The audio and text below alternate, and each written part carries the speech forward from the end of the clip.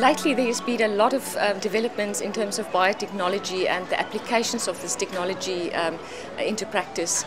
As far as South Africa is concerned, we sit with a huge problem because there is a lack of a regulatory framework to address the legal issues arising from genomics research specifically, as well as the applications. Do we as a nation state own the genomic resources that we have?